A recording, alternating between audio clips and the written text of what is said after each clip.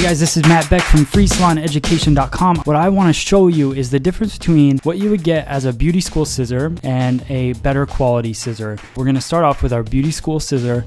You could see as it cuts what it's doing. It's pushing the hair away. It's a harder metal. I remember in beauty school I spent $50 on a pair of scissors and didn't understand why they didn't work the way I wanted. This is not even a $50 scissor. This is actually a little bit more expensive scissor, but it just pushes the hair away, so it's a much harder metal. You could see the curve on that line.